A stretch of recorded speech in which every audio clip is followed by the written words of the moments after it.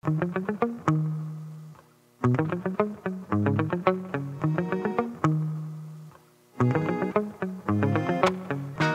shaking, everybody? You're listening to Improv Tabletop, the Fate RPG actual play where we make up everything on the spot. I'm Ned Wilcock, your host and GM, and today I'm joined by... Connor Wood, local deodorant enthusiast. Caleb Anderton, local weirdo. And Thomas Brower, not a pesticide. Well, everybody, here's Thomas's wonderful introduction to the show that we've been promising you. We told you that he was going to get on here eventually, and now here he is. He's here, guys. Came out swinging. And I've confirmed I'm not a pesticide, so we're starting things out great. Check that off the list. That's a load off my mind, I will tell you. Just spitting truths out here, folks. Spitting truths. Well, guys, we've got a new setting for you this month. Brand new story, brand new campaign. This month's suggestion setting comes to us from Mitchell Brasga on Facebook, who suggested a wonderful cult classic film and comic book series, The League of Extraordinary Gentlemen, which is a film that I was super into in high school, so I am stoked that we're getting to do it. Give me just a second. My cat's going to ruin my lighting setup. Are you feline intrusion? Don't you hate when you're listening to a good podcast and you can just tell the lighting's off? That always messes me up. It spoils the mood, that's for sure. While he's gone, we should talk about how cool he is. Ned's amazing, guys. You've seen his big muscles and his smart head? And heard his music? Yeah, just so inspiring. I hate it. All right, and we're back. So we've got the League of Extraordinary Gentlemen, and the thing that we're mashing that up with this month is cartoons. Nice, classic, slapstick animations. And so we're going to start this month off, as we always do, with some ideations. We're just going to tell some real stories about our real lives that will help to inform the world we create and how our characters act in that world. So I'll go ahead and start us off. I already mentioned that I was a very big fan of the League of Extraordinary Gentlemen movie back in high school. That was like what I knew Sean Connery from. Not from James Bond, not from Indiana Jones, not from Entrapment. Like, to me, Sean Connery was Alan Quatermain. And that kind of has a strong tie-in with my introduction to tabletop gaming. I talked about this a little bit on iCast Fireball, our sister podcast. We would kind of switch off who was the GM in our games, and whenever I would run a story, it was usually some kind of mashup of classical literature. For those of you who aren't familiar with the League of Extraordinary Gentlemen, I should probably explain. It's kind of like the Avengers or the Justice League, except all of the heroes are characters from classical literature. So I would do campaigns that were like, maybe it would start out as The Gold Bug by Edgar Allan Poe and shift into The Cask of Amontillado, also by Edgar Allan Poe. Or I think the longest one that I did was it started out as Moby Dick and turned into 20,000 Leagues Beneath the Sea. The one that I think I ran the most times was it started out as The Beast in the Cave by H.P. Lovecraft and then turned into like a combination of The Isle of Dr. Moreau and The Most Dangerous Game. So my roots in geekdom are strongly steeped in classic literature, and hopefully I don't let myself down during this campaign.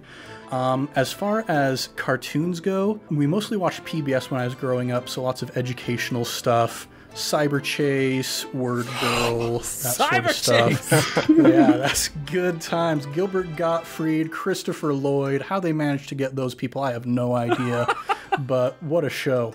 But the only other thing that I'd like to say about cartoons is I just want to state in front of the world that Freakazoid is my favorite superhero of all time, even living in a modern era in which the popular eye is all saturated with superheroes. To this day, Freakazoid, the super teen extraordinaire himself, is my favorite superhero.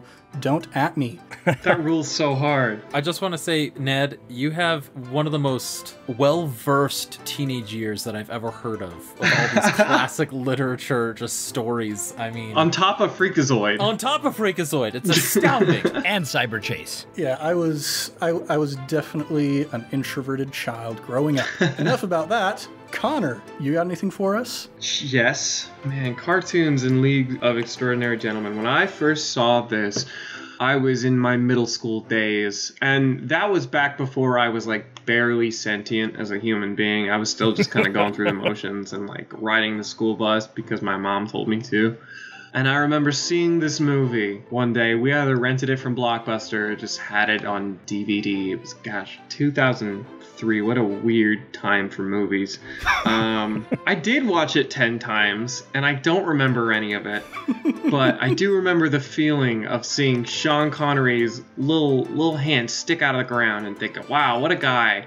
And then later learning that that was the last thing he ever did because he hated filming it so much. Anyway, I like Sean Connery, and I like his little grubby mitt sticking out of the ground. Spoiler alert. Yeah, spoiler alert for the League of Extraordinary Gentlemen that never got a sequel. Maybe someday. Maybe the popularity of this campaign will finally get us that LXG sequel. Yeah.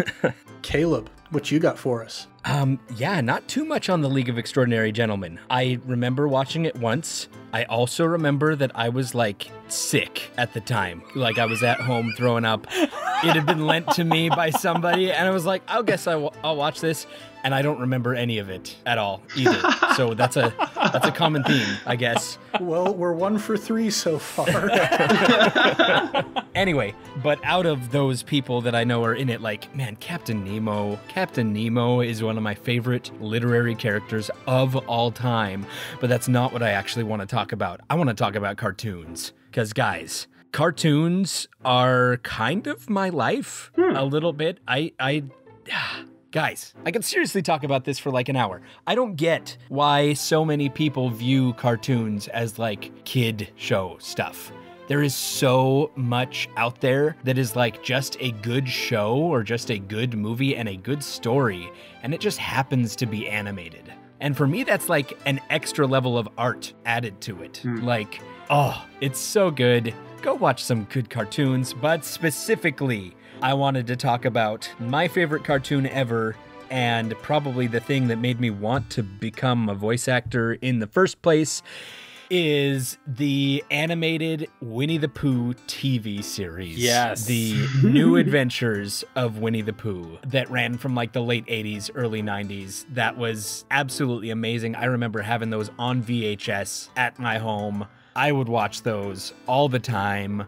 And man, Tigger's just my favorite. Tigger is the bomb. Man, such a good show. I still watch that with my kids. Thank heavens for Disney Plus. Not a sponsor, but Disney Plus is amazing because you get to watch all that old stuff. Welcoming sponsorship. Yes, I've gone all over the board here. That's it. Winnie the Pooh, Tigger, Captain Nemo, all the good stuff. Can I chime in with a small interlude about Captain Nemo? I just want to say there is one line I remember that Captain Nemo says. He's surrounded by like 9 dudes with machine guns, and they're like, "Draw your pistol!" And he's like, "I do not walk that path." And then he draws a sword and beats all of them. Heck yes. These 9 guys with machine gun with a little sword because he's Captain Nemo. Nice. To build on Caleb's comment about people being all like, cartoons are for kids, there's this great quote by C.S. Lewis, something to the effect of, a children's story that can only be enjoyed by children is not a good children's story in the slightest. Mm-hmm. This coming from the man who wrote The Lion, the Witch, and the Wardrobe. So definitely agree with you on that. I mentioned during our Avatar one-shot that it's been my favorite show for years, very much for that reason. And after he wrote that quote, he just slowly put on shades over his eyes and he just walked out of the lecture hall that he was in. He invented the mic and then he dropped it. Well, Thomas, tell us more about your experience with children's stories via cartoon and or LXG. Man, LXG, what can I say other than I have not seen it? Yeah, I have not been able to partake of that, unfortunately, but I probably will now after this. But I can speak to cartoons. There seems to be a overall theme here on cartoons. One of the biggest ones sticking out in my mind, in addition to Avatar, in addition to Winnie the Pooh growing up, but the animated adventures of Batman, or Batman the Animated Series, growing up. As a kid, terrified me, but as an adult, still kind of terrified me, actually. But had just such a stronger, deep appreciation of like what you could do with cartoons and being able to tell those stories in that medium. And so, yeah, there's just so many amazing stories that have been told through cartoons that I've really enjoyed and still watch cartoons to this day. And now that I've got 2 of my kids, I can share with them the joys of the wit that is actually in Phineas and Ferb and the wit that is actually in Avatar and things like that. It's just a good time all around. Yeah, I haven't seen a whole bunch of the early Batman the Animated Series stuff, but I watched The Mask of the Phantasm with some friends a while back. Oh, Mask of the Phantasm. It was so amazing. It's quite good. All right, well, we've got a nice pool of ideas that we can draw from. So now let's start talking about what our world is going to be like. So we're going to have characters drawn from all over the place, from classic literature. So this world that we're creating, there needs to be some sort of reason for them to be gathering together.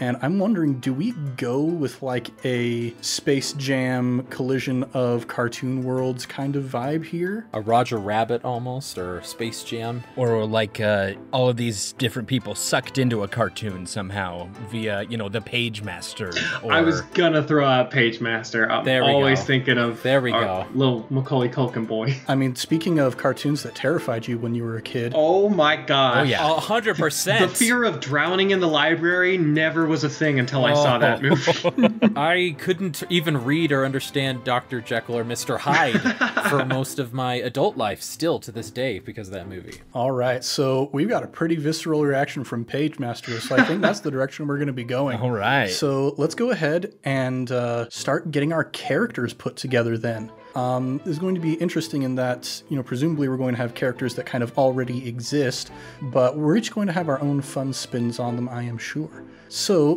does anybody have a particularly strong concept that they'd like to start off with? I do. I'm just going to start. I'm going to do it. Dive in. So I know I just mentioned the idea of like sucked into a cartoon, but I'm going with somebody who's already a bit of a cartoon character. Not a bit of one. He is one. I think the high concept aspect that most people would be most familiar with is I'm the only one. All right, I'm gonna bust out a little Tigger impersonation here. That not many people get to see or hear, but you guys are all gonna get to see and hear it this entire time because we're bringing out a Tigger into these withies. Powerful. Well, you know what's great about this? Tigger was a classic literary character long before he was a cartoon. That's right. So there you go. Yeah, he's basically almost public domain, so let's do this. I mean, probably, and plus this is the whole thing of we're portraying classic characters. This is under parody law, probably. Yep, if comic books could do it, we can do it. All right, so our high concept aspect, I'm the only one. What would we like to define as Tigger's trouble? I mean, he's got a lot of them to be sure, but what would you like to focus on?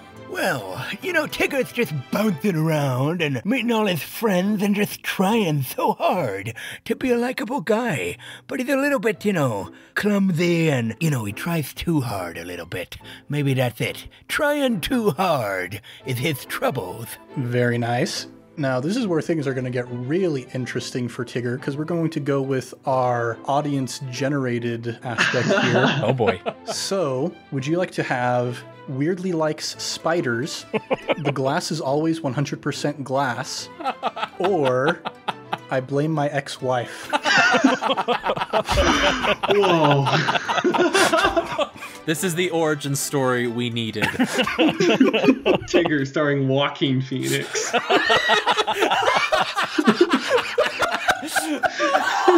Oh, do I dare?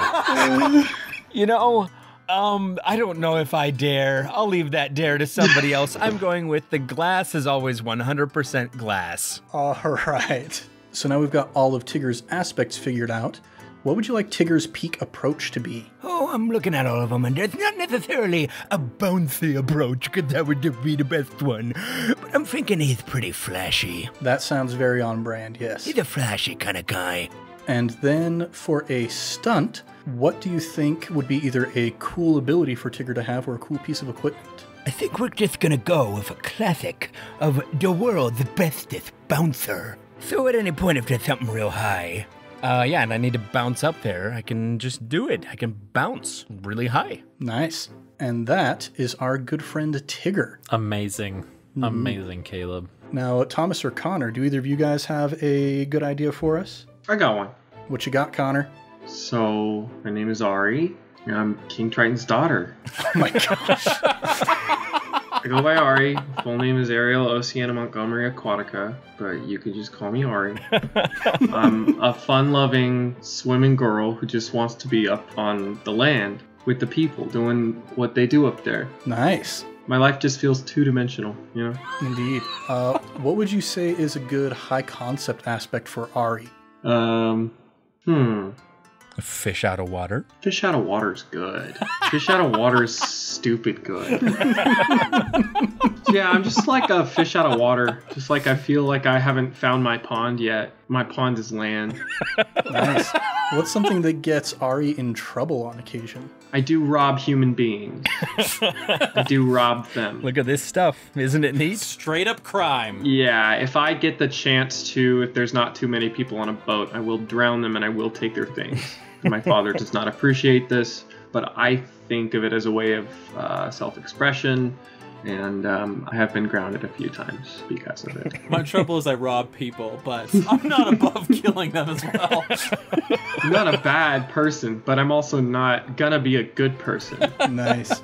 Now, the aspects that you will get to choose from: strong but butter fingers, Bigfoot saw me but nobody believes me, or Mr. Punchy and Mr. Slappy always have my back.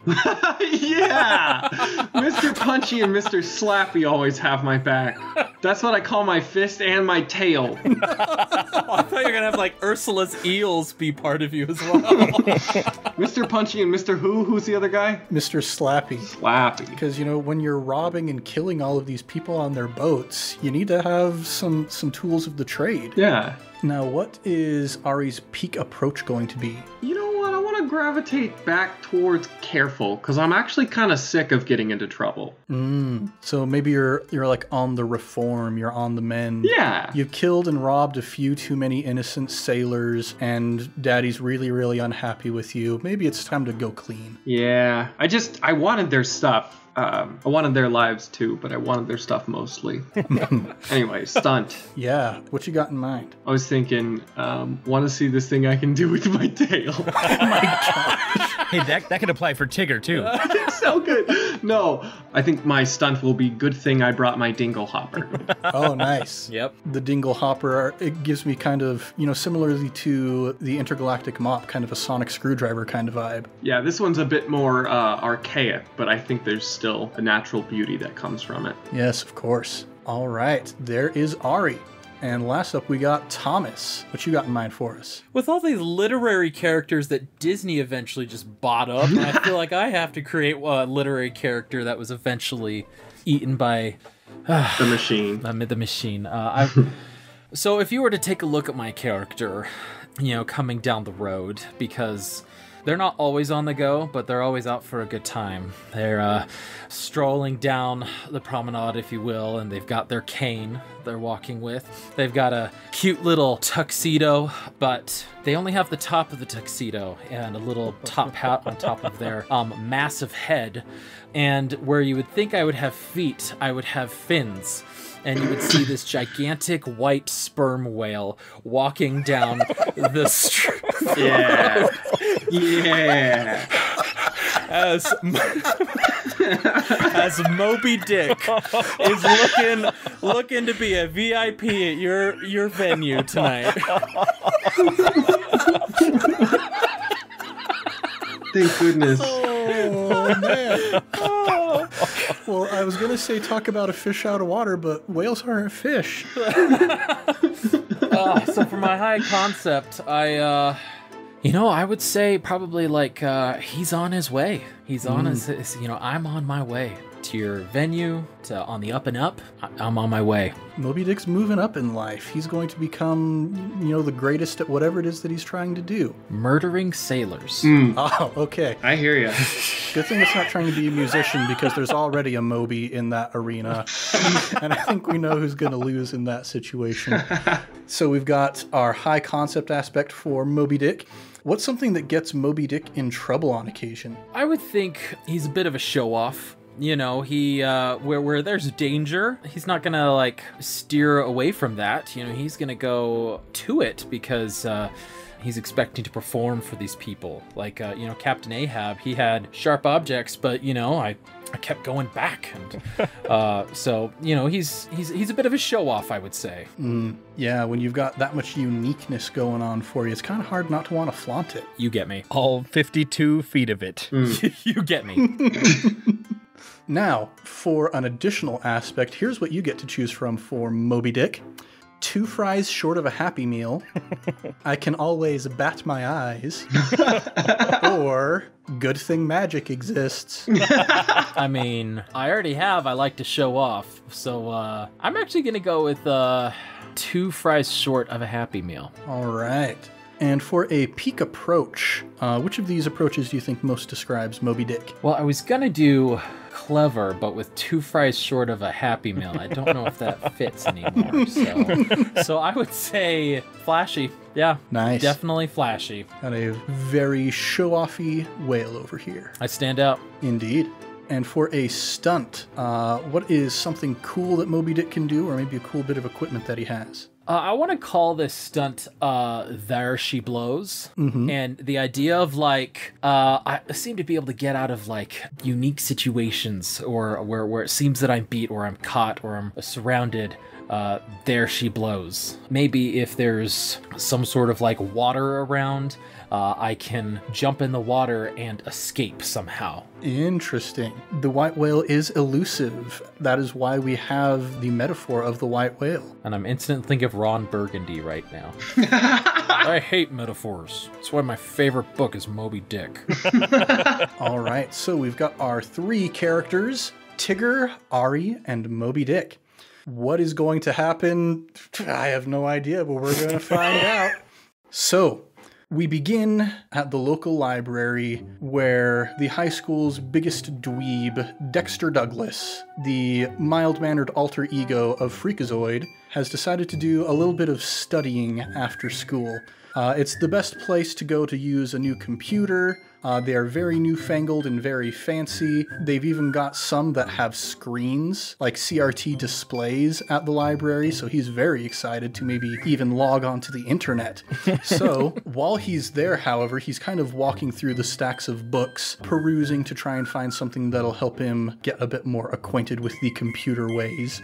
And as he's scanning through the spines of the books, a noise appears off to the side. And he flips out a little bit because he's Dexter Douglas and very mild-mannered.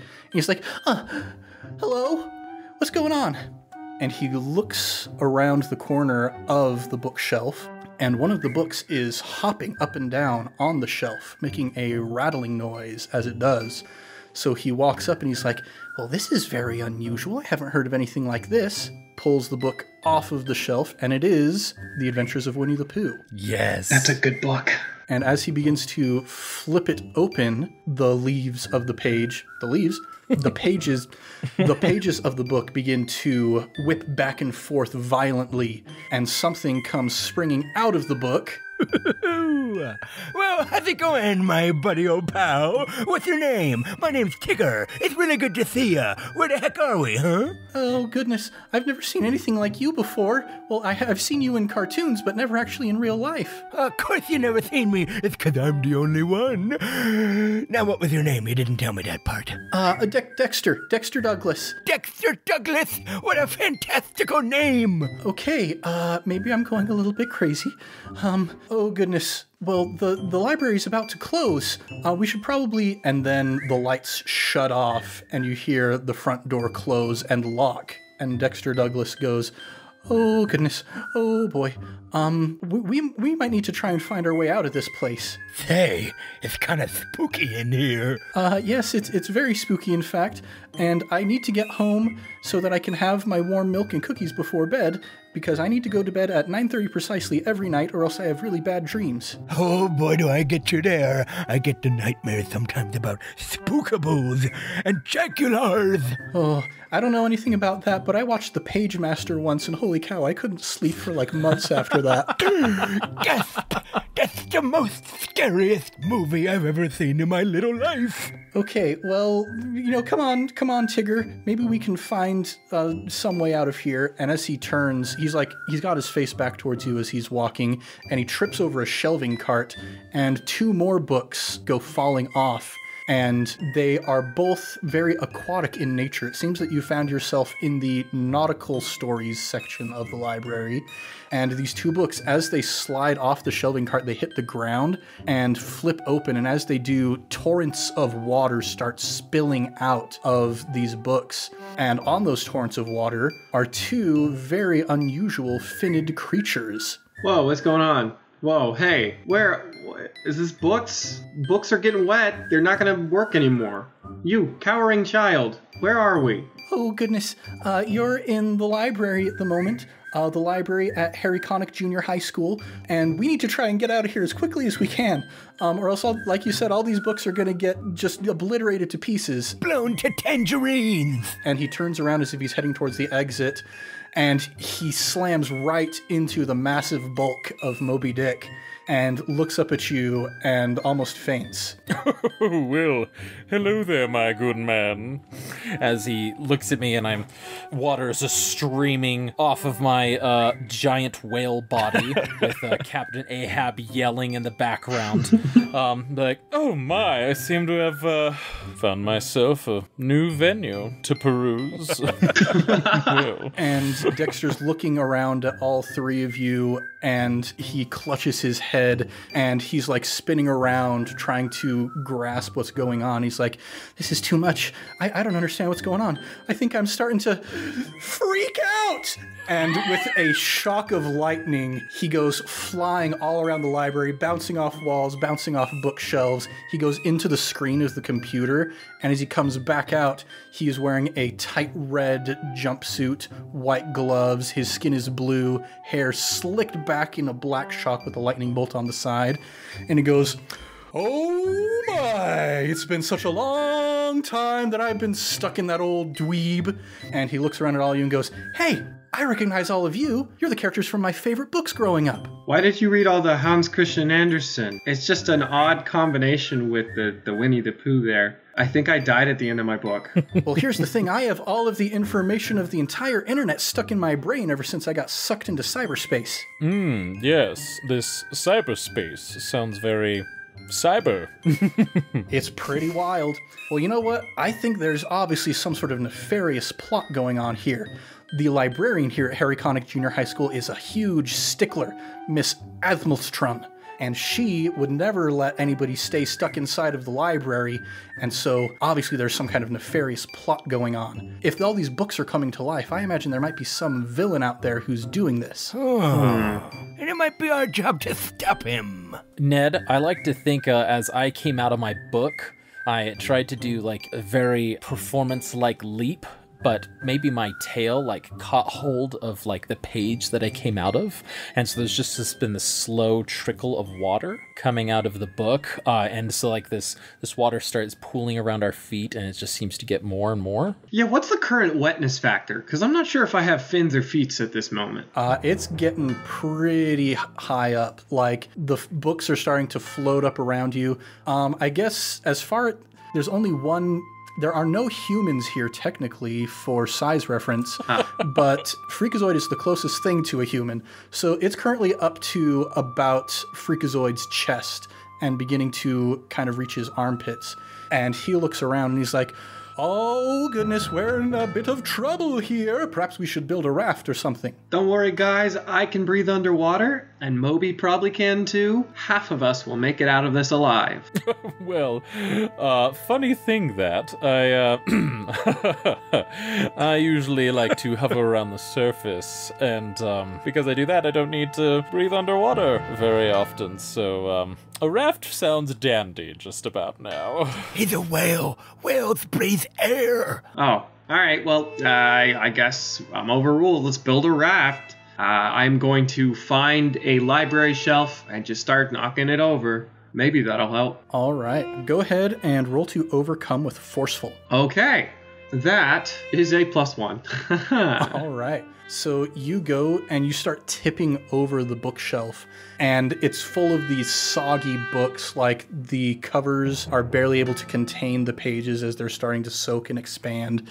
And you're like trying to tip this over, but you're not the most muscly individual. And as you tip it, it doesn't go exactly where you want it to. It starts to do like a domino effect, hitting all of these bookshelves, going all around the library. And as they do, it begins to generate this massive circular current in the water, and a whirlpool begins to form at the very center of the library. Well, I give up. Does anybody else have any good ideas? Because this is what happens when I try. Hey, you don't need to be so down on yourself, my friend. We'll get you out of here.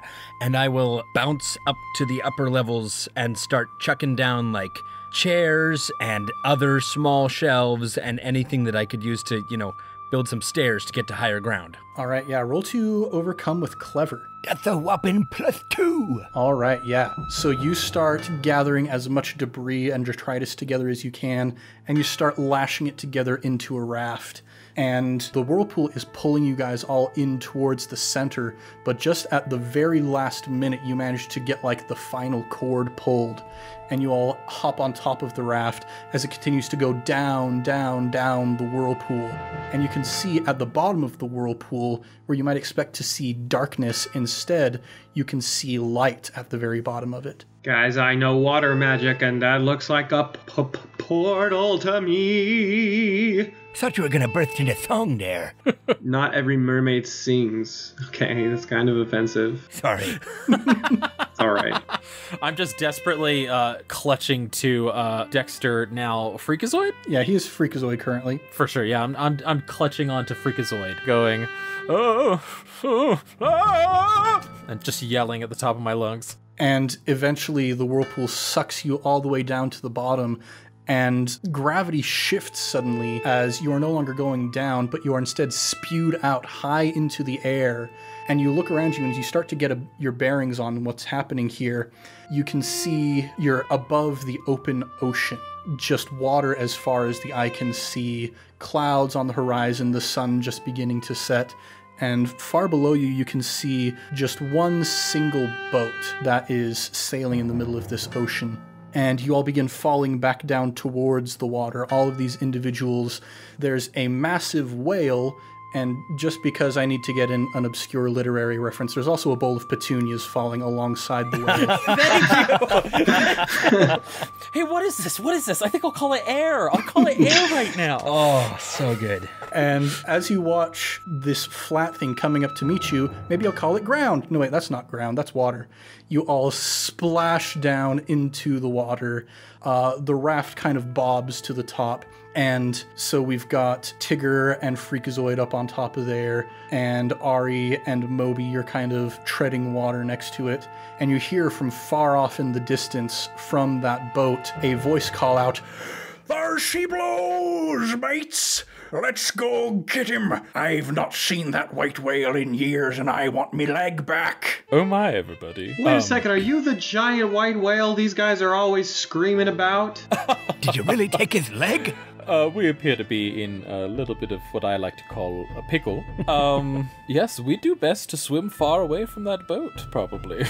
Well, I could probably hide us at my dad's place, but I don't even know if we're in the right ocean, and also I don't know if half you guys can breathe underwater, so let's just start moving this way and see if we can get some distance between these fellas. Hey, Ned, how far away is this ship? The ship is about 50, it's about 5 nautical unit measurements. Of course. Yes, the universal measurement that everybody knows, of course, yes. And as this ship begins sailing towards you, you hear Captain Ahab call out, "It's a good thing we outfitted this ship with some highly technologically advanced gunfare recently."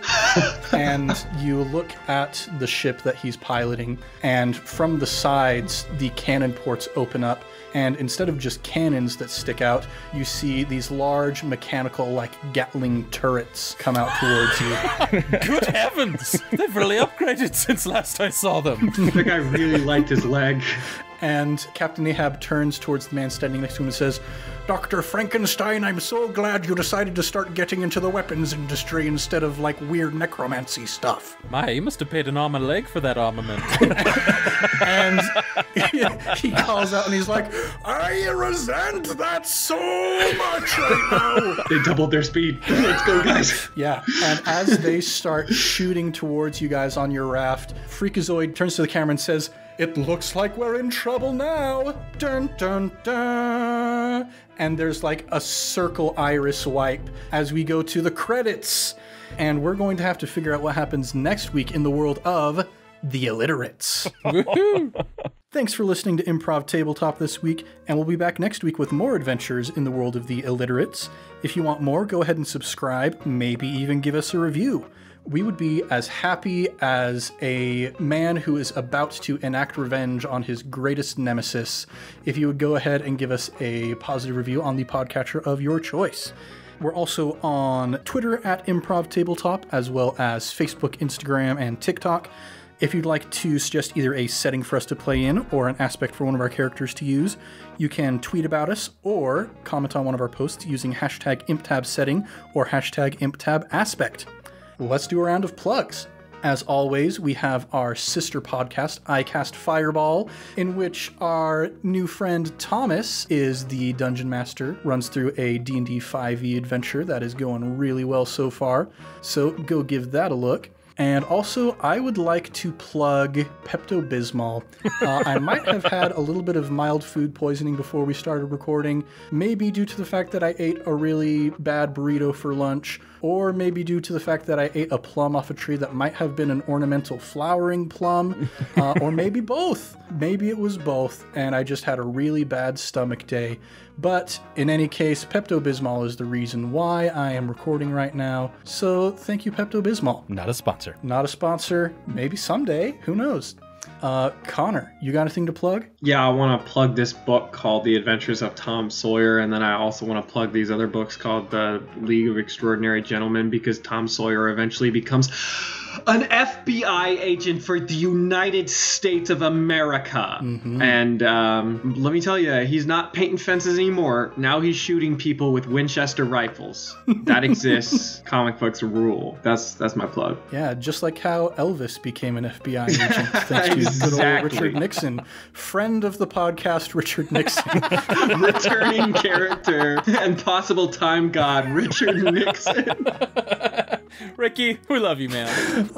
Caleb, what you got to plug? Guys, I hope that all this water has you thinking about taking a bath. If you do take a bath with some soap that my wife made at bookloversoaps.com. She's got literary-based soap for people who like books, and I'm hoping you like books because we like books and we're doing a literary campaign. Go get some good soap. That segue was 10 out of 10. Thank you. And if there was ever a time to plug book-themed soaps, it's right now. It's right freaking now. Thomas, you got anything you'd like to plug? Well, I do have this other podcast, iCast Fireball. It is a fantasy 5e D&D adventure. And I also want to plug my wife's store, Be Wired Jewelry. She's got really cool, I would say classic or antique, or some might even say fantasy themed type jewelry, earrings, pendants, necklaces, rings, things like that. I love them to death, and she is so crazy talented. You can go look her up at the letter B, Wired Jewelry on Instagram or Pinterest. And yeah, she's got some amazing stuff. Right on. Well, thank you all for joining us here in the world of the Illiterates. I'm Ned Wilcock, your host and GM, and I've been joined by Connor Wood, the one who definitely knows how to read. Caleb Anderton, the one who's probably also illiterate. And Thomas Bauer, the one who's about to be shot with a Gatling gun. Much love and stuff. We'll catch you next week on Improv Tabletop.